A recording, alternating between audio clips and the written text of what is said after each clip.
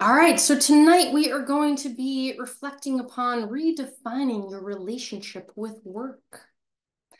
Brain Club, of course, is our education program designed to provide education about neurodiversity and, more than that, to bring people together based on a shared vision of what's possible and to contribute to systems change by shifting social norms, by learning together, unlearning together, promoting new ways of thinking and being. Of course, this is not for medical or mental health advice. It's not a support group. All Brains Belong has programs like this, but this one's an education program. It's not a place to discuss or solve individual specific problems or process trauma. And it's also not a neurodivergent affinity space. We welcome everyone here, anyone here coming to learn and unlearn. You can participate however you are most comfortable. As many of you have figured out, if you've been here a while, you can have your video on or off. And even if it's on, we do not expect anything of you. So feel free to walk or move or fidget or stim or eat, take breaks, whatever you need. And you're welcome to communicate in whatever form you are most comfortable. There'll be a portion of tonight's Brain Club with a pre-recorded panel that'll run a little over 20 minutes. So during that time, we'll have the chat is the way that you can communicate, but after that, you're welcome to use mouth words or type in the chat. Direct messaging or private messaging is also enabled, so you're welcome to send messages and questions that way too. And in addition to affirming all aspects of identity, we prioritize safety and the needs of the collective. So giving space for others to process. And, we try our best to navigate what we call conflicting access needs. The idea that we all have different brains, we all have different needs, and inevitably those needs are going to conflict from time to time. Access needs being, of course, anything that anyone needs for full and meaningful participation. We talk a lot about access needs here at Brain Club. So speaking of which, closed captioning is enabled. You just have to toggle it on if you'd like to use it. So depending on your version of Zoom, you might see the live transcript closed captioning icon. But if not, look for the more ... and choose show subtitles. And you can do the same and choose hide subtitles if you want to turn them off. And that's my visual support to actually open the chat because I always forget. Speaking of the chat is a great example of conflicting access needs. There are many brains that find the chat to be a really important accommodation, to be able to communicate without mouth words. Also to be able to get your thoughts out as soon as they come to mind. Also to have the conversation not necessarily happen right here, so you have a thought and it maybe takes a few minutes to percolate and then you have something to share. So the chat is a way of doing that, and of course that more people can share ideas than would possibly have time to speak out loud. It's also a way of directly engaging with fellow community members and to meet people that way and to even make arrangements to continue your conversations offline. On the flip side, there are lots of brains, maybe even the same brains, for whom the chat can be really distracting. And sometimes there's this startle response when it pops up, and sometimes it moves really fast and it can be really visually cluttering. So yeah, this is a great example of conflicting access needs. Our suggestions for navigating conflicting access needs, because a lot of people talk about this, after you see a chat pop up and it's bothering you, try not closing the window. This way, when more chat messages come, it'll replace the old messages but won't have the pop-up thing. There's also this thing called chat preview. You can turn it off. There's a little up caret next to the chat window. You click on that little upward facing triangle thing and click on the word no chat previews, and that checkbox will go away. Okay. And last thing about the chat, still talking about the chat. If we're going to use the chat, we just ask that you just type in the main box instead of using the reply threads. You can certainly tag a person by typing the @ symbol and their name if you want to get their attention, but the reply thread thing has people's bouncing up and down on the chat. Okay, I'm done. So we are continuing our February 2024 theme of connection is the path to health. So when we think about all of the different ways, all of the different domains of life that contribute to health, like work is a place where we spend a lot of time. And for a lot of people, work does not work for our brains. And that's why we talk about employment a lot here at All Brains Belong. What we know is that autistic and ADHD adults are far more likely to struggle with employment. Depending on what study you read, autistic adults are 2.5 to 8 times more likely to be unemployed or underemployed. 75% of ADHDers experience employment-related challenges. And what we know is that employment and health are related in both directions. What we don't want and what we have far too often is the square peg that is hammered to fit into the round hole. It's like shoving, like society shoves people into containers that do not work. And what happens? We break the peg. When we think about all of the different types of access needs that play out in work, whatever type of employment scenario someone is in or not in, when work does not work, it is often because of unmet access needs. And when we think about all of the different ways that humans are othered in this society, if you are othered for aspects of race or gender, or sexuality or class or any of it, and then that intersects with having your access needs thwarted and your disability or your neurodivergence, we have a lot of people that are left out of a lot of things. What we know is that social inequity plays out and impacts everything. This is a really busy slide, but the concept being that when we think about access to basic needs in society, having access to employment is like has a really huge impact on all of it. And before we begin talking about relationship with work, I don't think we can talk about relationship with work without talking about class and everything that goes into class and class culture. So class, defined by Kessel and Berkfield in Parenting for Social Justice, one of our favorite books here at Brain Club, with the idea that there is relative social hierarchy, ranking in terms of income, wealth, status, power.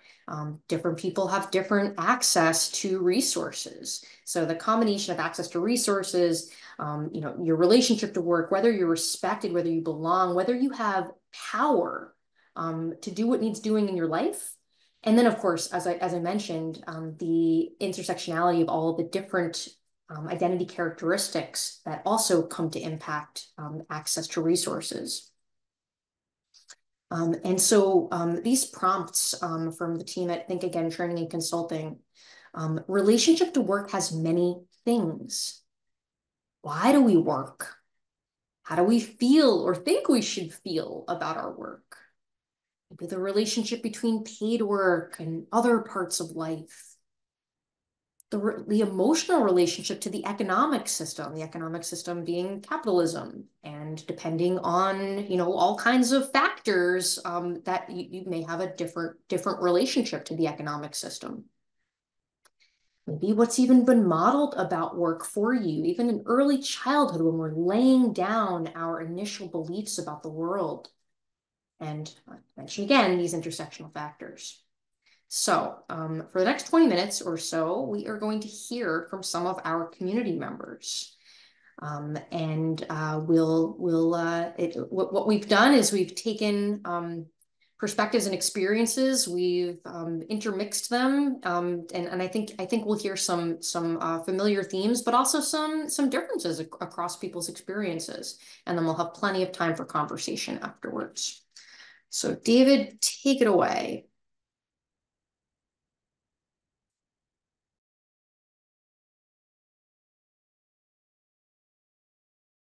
I really think we need to reimagine work. System tells you that your value comes from what you produce, which is of course bogus. You know, the more productive you are, the whatever, and like the idea of like work Mm-hmm. has become so removed from, I don't know, meaning, purpose, identity, and like it doesn't need to be those things, but for some people Fair. it is those things, and there's this, you know, tension. So I don't know, for you, I'd love to know, how do you personally define the concept of work? It's interesting because my definition of work has changed. So I started working when I was 17 at a answering service. And from there, I loved it. I loved talking to people. I liked that I wasn't in front of them. I enjoyed that part. And from there, went into a sales position. And I liked that. It was a little bit harder to like deal with people, but I found that I was really good with computers. I had already taken some computer classes in school, so I really got into technology. People are like on this path of like, this is your menu of options in your life, and like you pick one of them. Anyway, in an ideal world, how do you enter the workforce? Entering the workforce, there is, to an extent, a leap. You have to start somewhere. So the company that I worked for, they sold cell phones. So I had my first cell phone while I was working there. And I did stay in sales for a little while. I even sold cars, but it was hard having that face to face. And I was really horrible at breaking the ice. It was very challenging for me to like talk about interesting things, I guess, for people. And then I would hyper like think about that, and then it would make me even more isolated. And you're in that process of exploring and reflecting. So finding something that feels like it matches your identity, your needs, your values, but accepting that there will be a level of compromise. I mean, work is work. People work ideally not just for the paycheck, but part of it is because there's a paycheck. My upbringing, my father was a sales rep, and he worked really, really hard. He didn't have a high school diploma, and he was like a hero to me because he worked so hard for our family. And it wasn't easy because I could see the struggle that he had. And my mother was always like, maybe not quite an executive assistant, but pretty close to that. And she had really good work ethic. That's what I thought I was supposed to do. You know, I thought that I was supposed to find this job and that I would just be really good at it, and, you know, it would be amazing. It was hard. As kitchens tend to attract multiply marginalized people, because I've been in a lot of kitchens with other trans folks, with other neurodivergent folks, where it's like, okay, so these expectations are built around cis bodies and one neurotype, and my body actually can't be here for 12 hours. Otherwise I start having heart palpitations. Healthy employment relationship is like all relationships, families, friends, romantic. It should be bi-directional. You should be putting something in, but also getting something back. So as you're exploring different types of work and ways to integrate into the workforce, be careful to not only be assessing yourself, but be assessing the context and how you perform in that context, and also what those employers offer, and how they create fit as well. There's two sides to that, and often it's all too easy to go internal and take all the responsibility. It worked or didn't work because of me, but that's not really how it is. And then you add on top of that the personal life stressors that can come up. And any of those things, one can have difficulty. I can have difficulty managing, become dysregulated. The hyper focus means that I tend to get and stay distracted from work. Those are all stressors. And then once I get like any of those stressors, you know, that can start to lead, that it goes unresolved, can lead to, it really gets me into a vicious cycle of a dysregulation spiral. So I get stressed out, I get anxious, which leads to mental and physical tension. I go into defensive behaviors, worry, self-protective avoidance, distraction. There's dysregulation, including sleep, which leads to less capacity for attention, less capacity for motor skills and motor planning, less executive functioning, which then can lead to more and bigger mistakes, hyperfocus, getting stuck on the wrong details, self-justification, externalizing blame, attacking perceived sources of threat, all of which go over really well in a work environment, leading to more negative feedback, possible discipline, job loss, bad reviews that limit my potential to advance and my potential for access to organizational power and privilege that could actually help me fix the problems that are affecting me. The idea of shifting social norms through community connection with this vision of like, like, can I rethink some things in my life that aren't working for me or maybe are working for me? And can I learn about my access needs in that way? It was really hard for me to get into that social place of like knowing how to interact with people in the office, and then also how to break away and do my job if I was having trouble. I'm very good with routine. So, you give me a spreadsheet or a Word document, like I know how to write a letter. I'm very good with grammar. But if it was out of that wheelhouse, that would be a lot more challenging for me. And that's when I started to notice a lot more. I mean, I had already noticed differences growing up, but I didn't really like what I was doing. When we think about work in terms of like meaningful occupation, often like the meaningfulness of that is kind of left out. I think the most important thing is to build that framework of assessing and reflecting. I think I like these things. I think these are important characteristics. I think this is my identity. And then exploring it and reflecting on how you responded, but not holding yourself to a very specific definition of who you are or what your identity is or what's important, because that will change over time. So it's more about having that framework to explore it than it is to identify yourself. And it'll continue to change throughout adulthood. So it's about having a structure to reflect and assess and explore more so than it is like figuring it out. Because just as you figure it out, we are people and we are dynamic and we change. And at a young age, I realized, well, we're working because we have to, so that we live this life, so that we have cars, we can buy clothes, we can have a house. Because that's all I was thinking. Like, I'm supposed to, make this so much money at whatever age. I'm supposed to have children at this age, and I'm supposed to have a house. Like, there's this timeline that I'm supposed to follow. And it was very challenging for me. And I would always be like, why? Why do I have to do this? And it's not working for me. Like, what is supposed to happen isn't happening.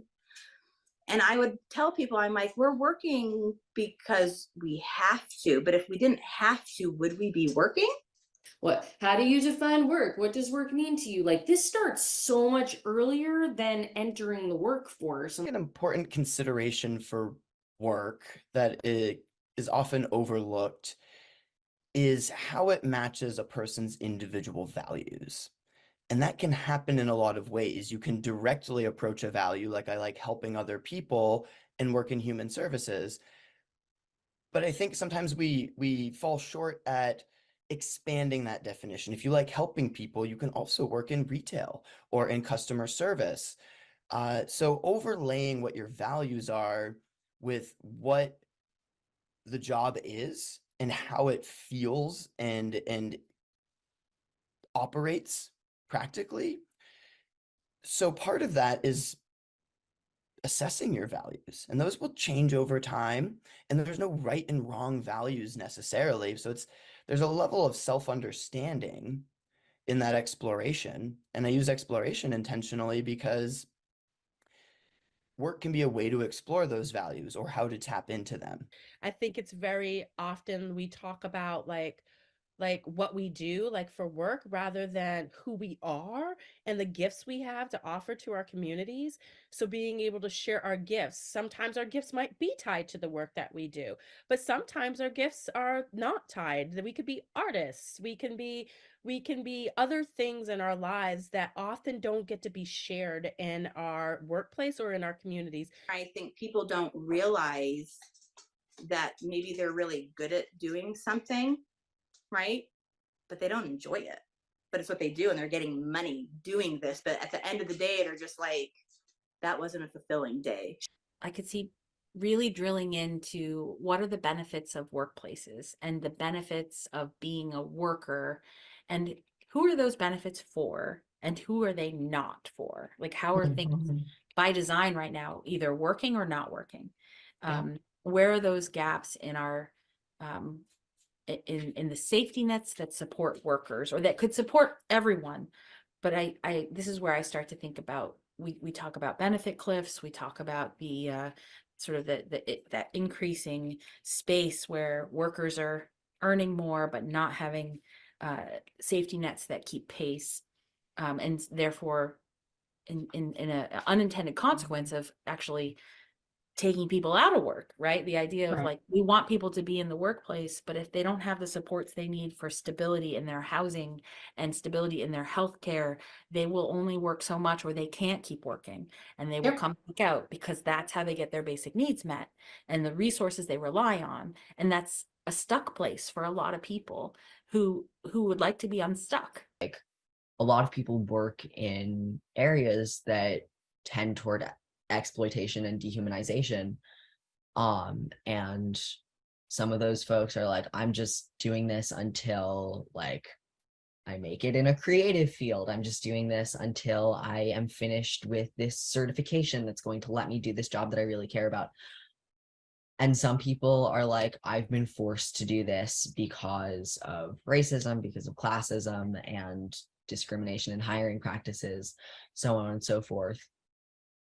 And some of us are there because we want to be, and because we think that it's important that people do those jobs, and that whether you are working a job that tends towards exploitation and dehumanization, or you in your day-to-day life are profiting from other people working those jobs, whether it's buying your coffee at a coffee shop that a barista makes, or like going to the grocery store where someone is stocking the shelves.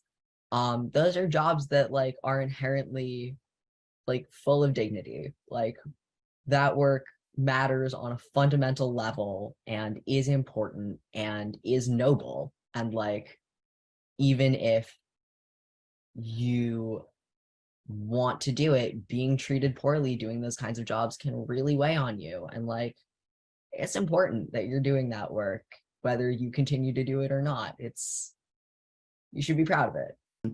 We all people to an extent want to contribute something and offer and help in some way. You might want to find a way to meet that psychological need through your work, where you can contribute and help others, or you may have robust opportunities outside of work where you don't need to use work to balance that. Idea of like a person growing up over time, and this idea of like more like a holistic transition that starts way earlier, this path to thriving, right? Like can you talk about that? For me, thriving, flourishing is the goal, whether it's at work, personally. Honestly, it's about personal flourishing and thriving, and how does work contribute to that? And it can do it in different ways. Is it helping you expand your boundaries or push your horizons, or is it reinforcing a strength and some part of your identity and how you self-identify? Does it give you community? Does it expose you to new community? Yeah, I think that's really important, because I think a lot of times it's like accidental how your path evolves, like the experiences you have, the people you're around, whether these experiences are affirming. Like, even, I mean, there are people, I mean, let's even think about, transition age youth, right? Like, so this idea of, you make it to middle school and you're like, I don't know, do I even really know what I like? Do I know what I like? Do I know what I dislike? Do I know what's even important to me? I don't know, because there's all these social pressures that say conform, conform. And the bigger picture, the bigger like the systems that you are in are explicitly training you to conform and comply. And like, that is so counter to this idea of this individualistic thriving, I think. Often there are jobs, roles, positions out there that don't name our gifts, but that we have the offer that would be beneficial to our communities. And so we call that opportunity creation, where we take people's gifts and create opportunity for that, for them to maybe possibly make a living out of that thing and be able to thrive. Tell me, what does that look like? That sounds incredible. Oh, so I'll give you a really great example, and I'll just, I mean, I think I can name names. I don't think she would mind at all, but I'll name the names because I think it's a excellent recent example of opportunity creation, which we have many. So Anna is a Latina woman in the state of Vermont who, when we were trying to do, not trying, when we were putting together a BIPOC financial wellness empowerment program, she had some expertise in this area. And so we, along with another individual, Shonda, were able to create financial 101, 102, 103 financial wellness series for BIPOC people through through the vision of the root, but the intellectual property of these individuals, and be able to share that in an affinity space with BIPOC to help lift them up in their financial literacy, wellness, awareness, and education. Through that program, we then created another program that was a BIPOC centered home buyers program, where we prioritized BIPOC people and their partners to being able to have the information, skills, and resources that they need to buy homes. Because if we know the history of BIPOC people trying to own homes, there are still racist policies that are on the books that prevent us from being able to access resources that maybe other people who are not of color can access. So through this, we partnered with Wyndham and Windsor Housing Trust, one of our local affordable housing agencies here in Southern Vermont. And ultimately, be through relationship and through those gifts that Anna held, we were able to hire her for this program. And she was able to develop a full program for her own ideas of what this looked like, through her own trainings, through her own awareness, through her own experiences, and create a curriculum for this home buyers program, with collaboration with the Root, with collaboration from Windsor Housing Trust, where we served over 20 BIPOC households in this programming. This now has turned into, now Anna is employed by Wyndham and Windsor Housing Trust, and she is starting the BIPOC financial empowerment program that is her own gifts, that will carry throughout the state, providing these tools and resources and awareness to primarily our BIPOC communities. And so not only did she get to share her gifts, she got to make connections and relationships, and she got to be paid what she is worth for and valued for who she is. And this is just as one example of many opportunity creations that we've been able to create, specifically prioritizing BIPOC communities. An incredible story. So you really, it's like it's identifying the strengths of individuals within your community and investing in them. Not only are they serving like you're investing in them, they are investing in the community, and you've created, like, together you've created something that didn't exist before.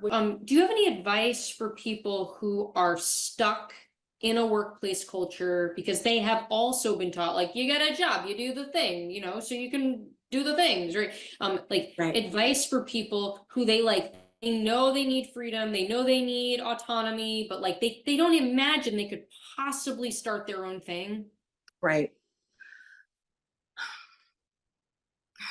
Hope has always been what's driven me. And I have always thought that if there was opportunity, and you might not have it right now, it might not even be tomorrow. The job that I had before we started Limelight Restoration, I decided to be a little different with my resume. And I'm very good with resumes. And it was always like, you know, you put where you worked and then all the stuff that you did. And I'm like, but I do so much more than that. Like I have way more to offer than just office stuff, right? So on my resume, I put that I can run heavy equipment. I drive four-wheelers. Like I put all of my like country girl side on my resume on purpose. It's incorporating so many of my personal interests that I like. So what I have to say with where people are maybe feeling stuck and they're unhappy because they're doing the thing that they think they're good at and that's all they're good at. What do you do when you're not at work? What could you put on your resume? Because those are skills. You don't have to have a job that says you can do this. If you're a great seamstress or you're good at, you know, marketing stuff and making things, I think that there's a different way at looking at jobs that you may have not thought you were qualified for if you look at it as an overall picture of what you can provide. When I have gone for interviews in the past, when I was younger, it was so intimidating and scary. As I got older, I learned that they're interviewing me for the job, but I'm also interviewing them because I don't know if I want to work here. I've been let go before. I have had people not like me stand up for myself. And I didn't want to work for a company where I didn't have a voice because I have a lot to say. And I think that people should not be afraid to tell their employer what they need or that they're sick or that they can't come in. We're caught in systems that we prop up that we have to navigate and cobble together, and we think the system is bigger than us, but that really that it's us. Like we are the ones that have a role in this, and we can disrupt it. Yes.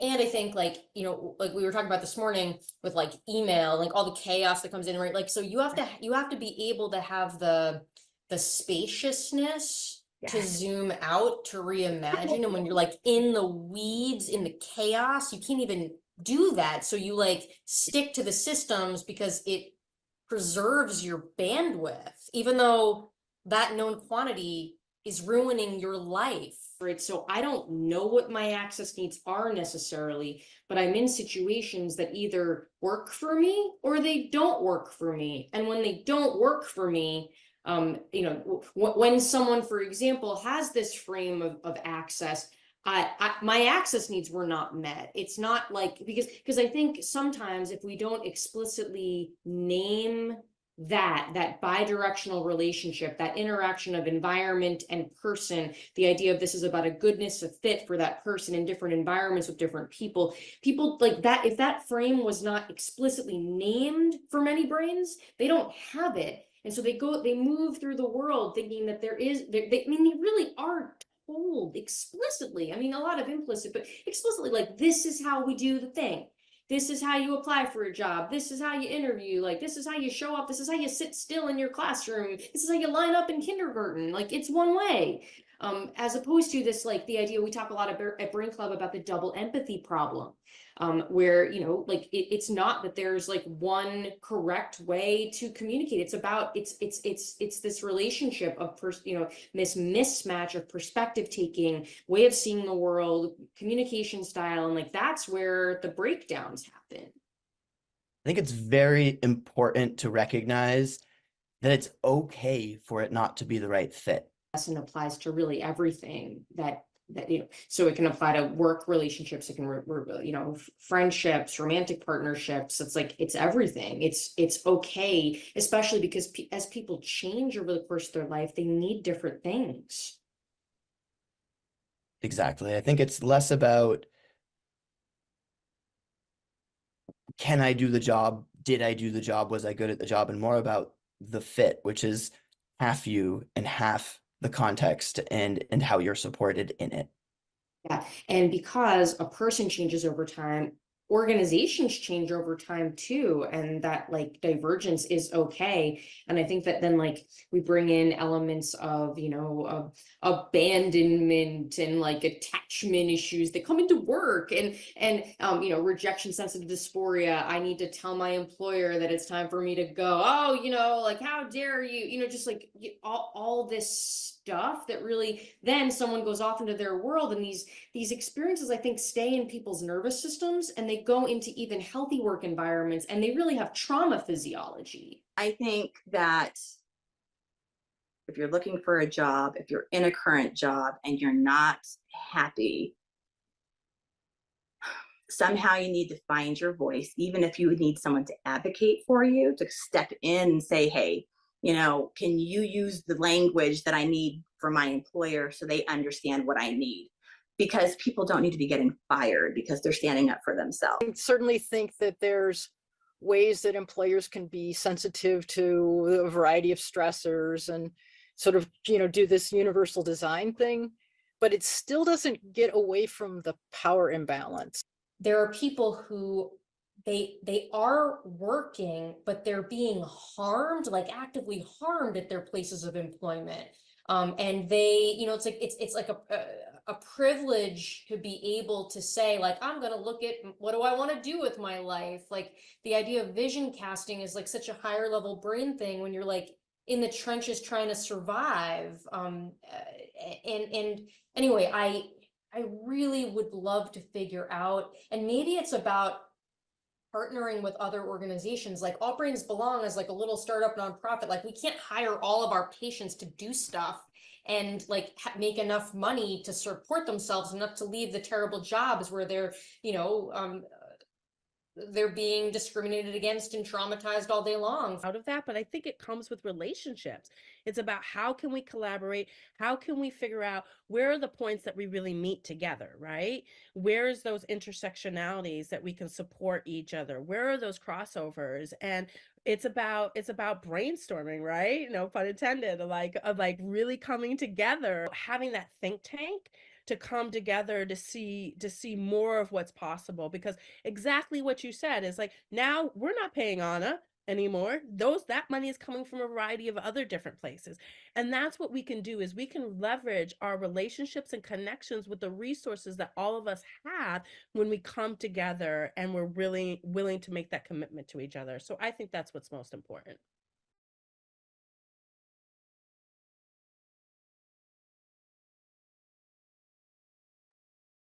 First off, thank you so much to all of our panelists.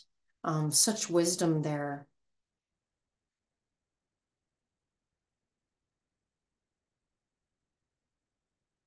I want to scroll up to a comment in the chat. Taylor says, this idea of redefining what constitutes important or real work has really helped me to get to a better place mentally. I think a lot of people have been damaged by the idea that the amount of money you make determines if you should be okay with the work you're doing. Obviously, we need to be able to afford to live, and beyond that, one's happiness and health need to be put at the forefront. And I want to combine that with what Chris just said. I merged those ideas in my head about like being in the trenches and faced with so many decisions about what to financially prioritize, food or meds or, you know, anything else. All of that, just all of that, it's so complicated.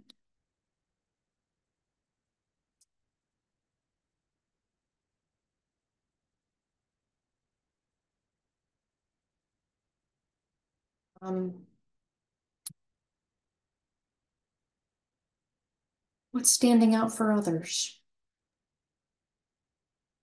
I really enjoyed what Summer was saying about kind of just like being able to look at what you love doing, even if it's not something that you've ever thought about as being connected to employment. And, you know, that's when I was saying it kind of reminds me of how we talk about a culture of interdependence. Like, what are the things that we love to do that give us dopamine, that tap into our natural strengths? And sometimes it's hard to recognize those if we've grown up in sort of this traditional capitalistic society being able to step out of that framework can be challenging, but I think that's a helpful perspective to just kind of like zoom out and look at what do we love to do? What did you love to do when you were 10 years old, you know, and really think kind of before all the social conditioning, you know, really tapping into what gives us joy.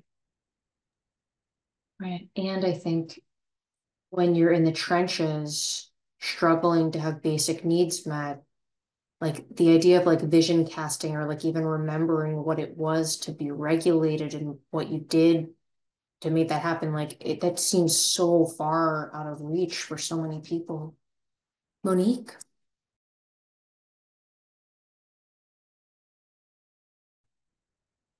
Hi everyone, Monique here. Um, Kind of leaping off of what Sarah just said about finding joy and those sparks. And I I'm in my late 50s. And so when I was starting out to find work, I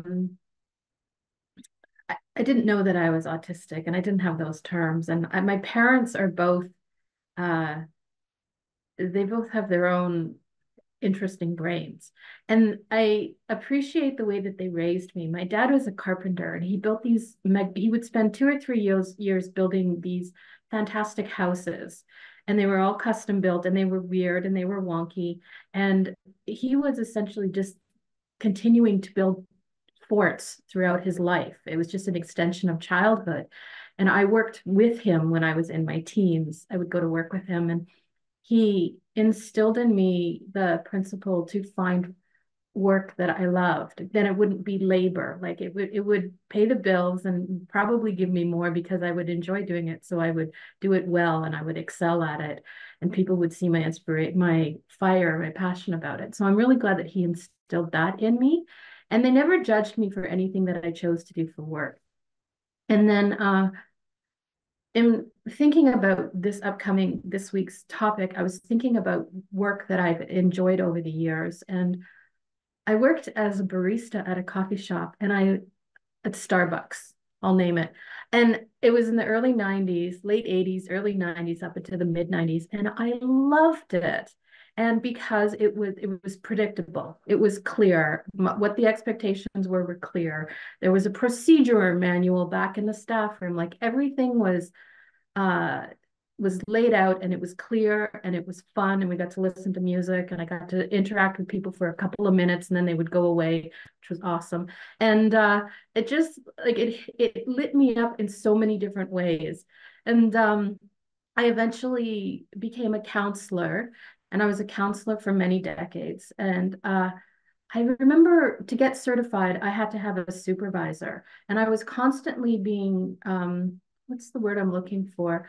Reprimanded by my supervisor because I would share too much. She told me that I was too relational in the counseling sessions.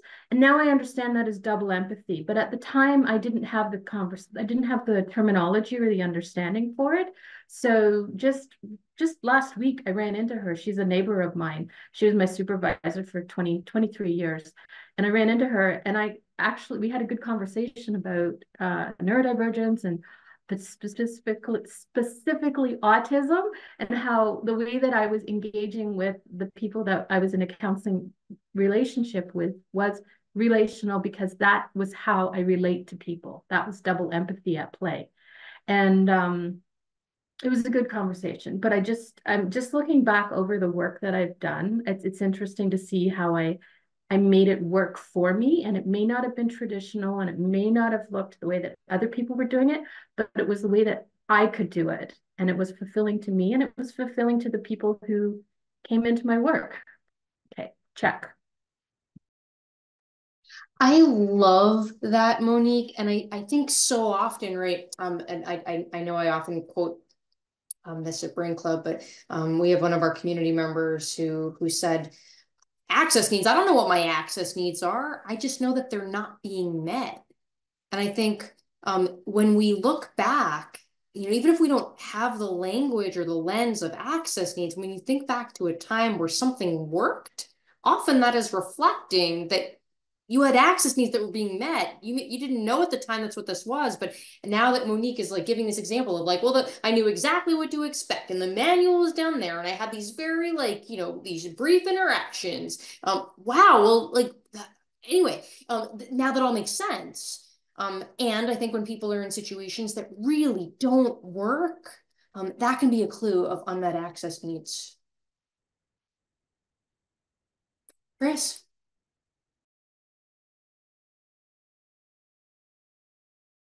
Yeah, I just wanted to talk a bit about how it's been really hard for me like personally, and I feel like it's related to my neurodivergence to kind of understand the value of money and to measure it appropriately. It doesn't matter how good I am at like math, I just like don't manage it well. And the thing is like there's not enough. That's the problem, right? But I grew up talking about like the narratives that we grow up with. I think I grew up with what is kind of doesn't make sense why it's a Christian narrative, but a Christian narrative of like if you're poor, it's because you have like a lesson to learn about specifically managing money and earning money and being responsible.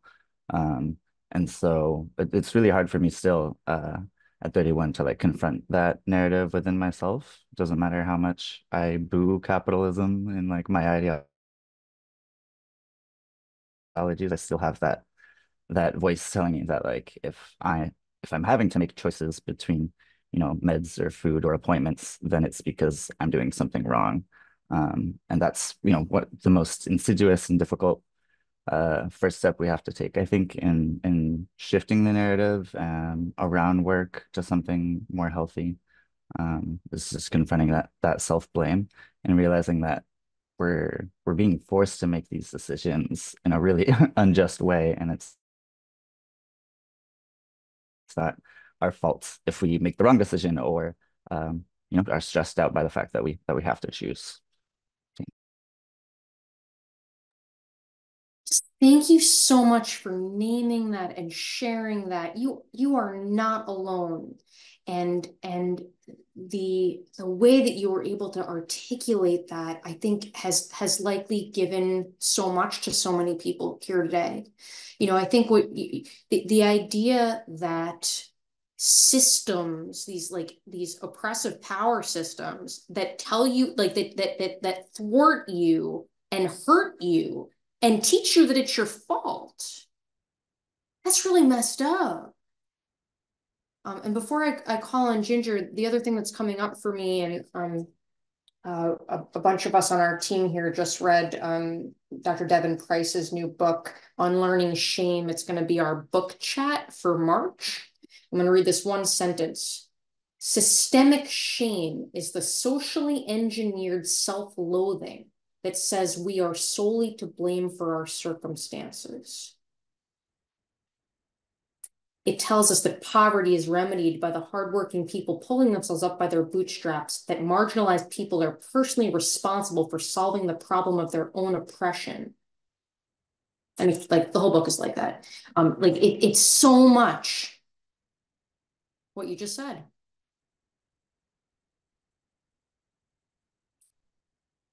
Ginger. Hi, everybody. Can you hear me?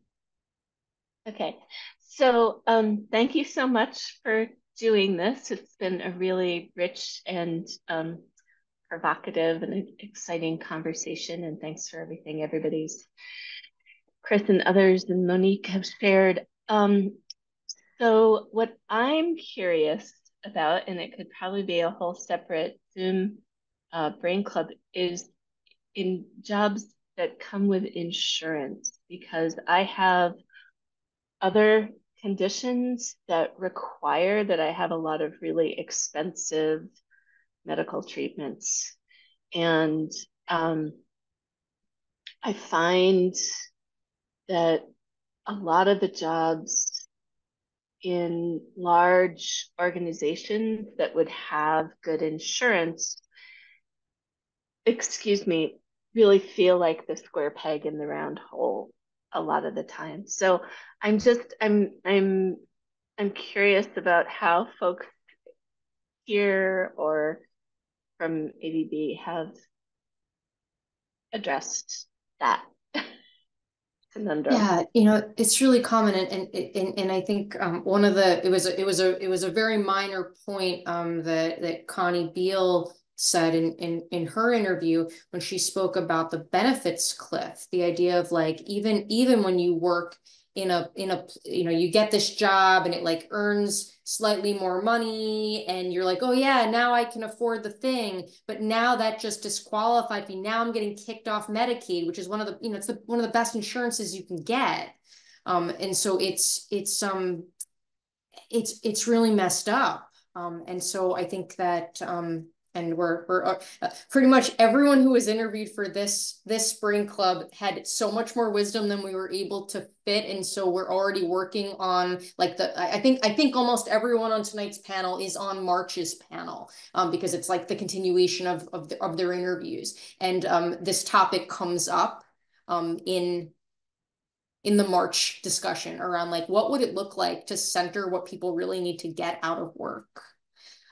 Because I think I think that and maybe it really, I mean it really, the idea that someone would have to be in an environment that hurts their health in order to access healthcare. I was that person. So I get it. And it's not sustainable.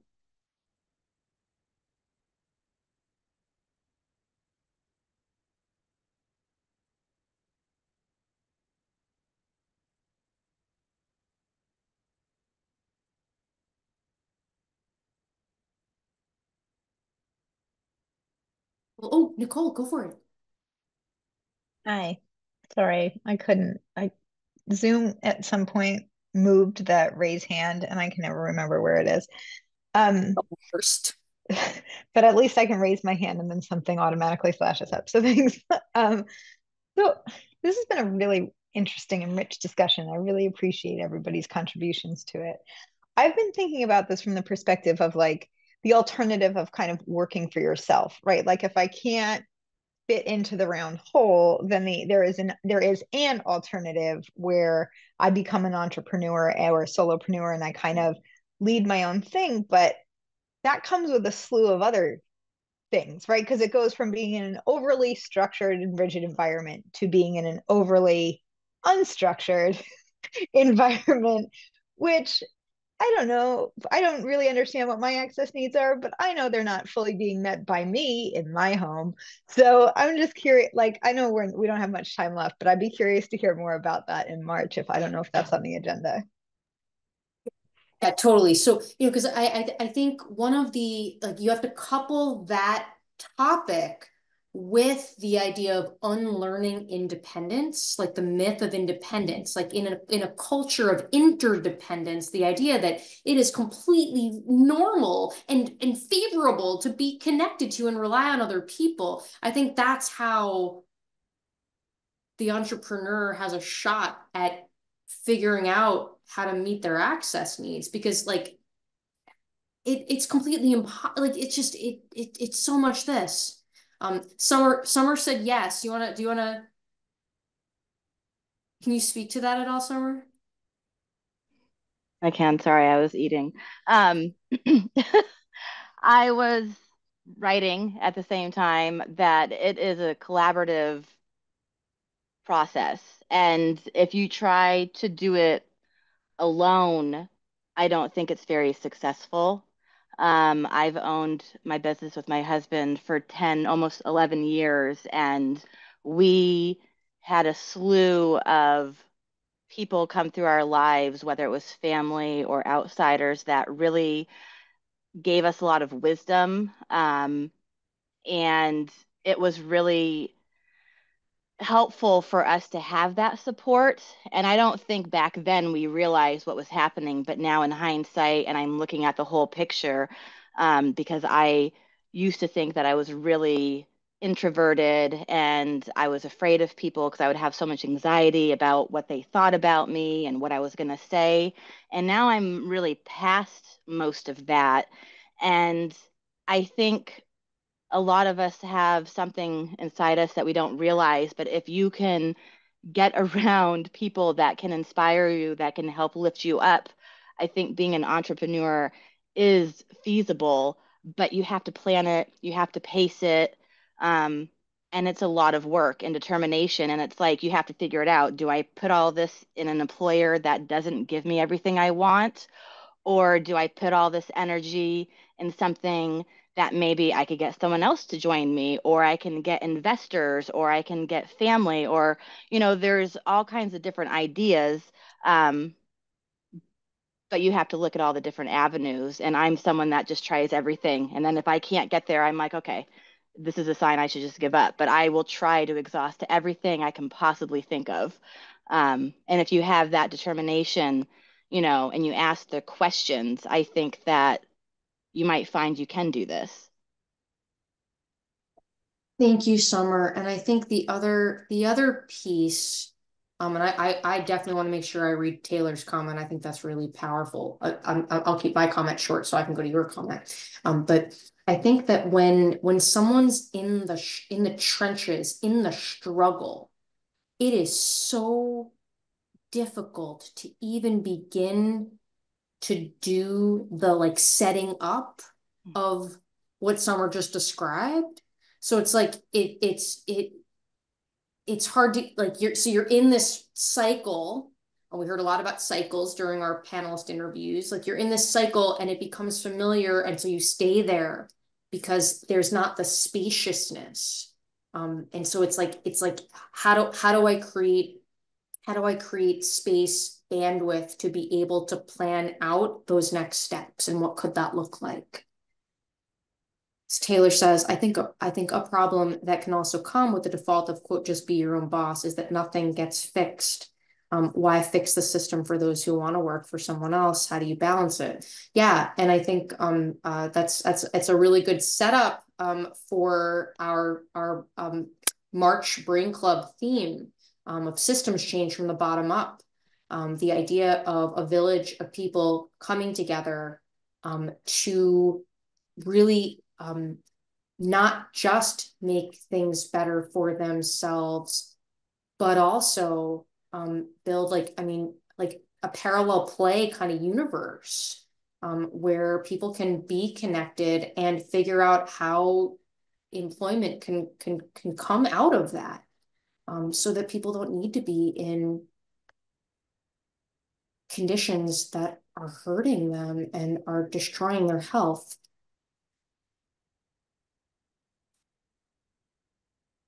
It's hard work, and I think we can do it in community.